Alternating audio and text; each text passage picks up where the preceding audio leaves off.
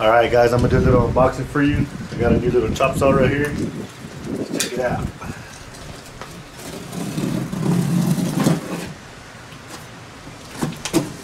Just bought this at Tractor Supply.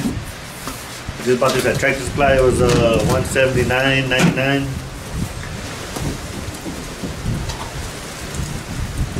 Let's see what's inside.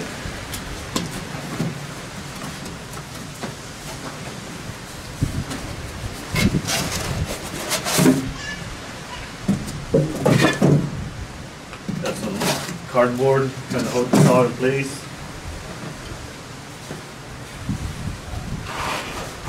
I have to put this down real quick.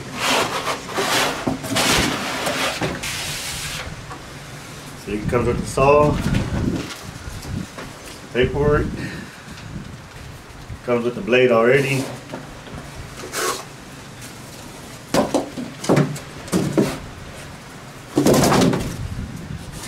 Got some little foam pads here just so it doesn't scratch up with this. So it kind of holds in place.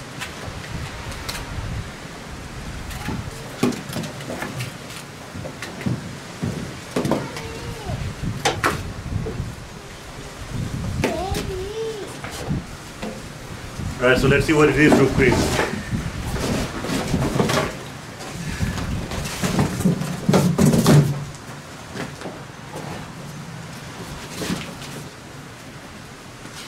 This is a 14-inch chop saw from DeWALT with the QUik-Change keyless blade chain system, which is right here.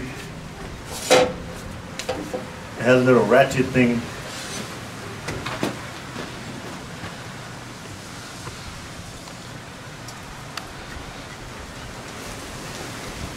Yeah, the keyless blade changing system has a little ratchet where you can just turn it. On the other side, there's a stopper, little pin that you push in, and then you turn that, and it'll loosen up the blade.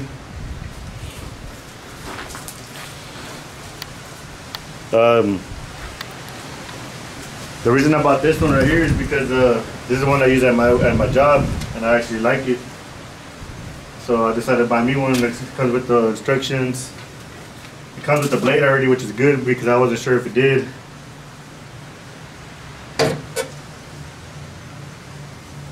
Right here in the back, there's a little pin that's pushed in. It won't let it go up. You just press down a little bit, push the pin in, and it'll go up or release.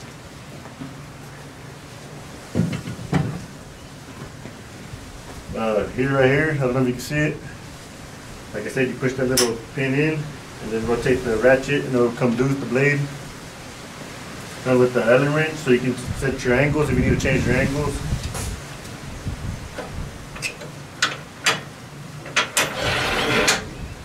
Your tightening bar, little clamp right here. Tighten it up. This is a part number D28715.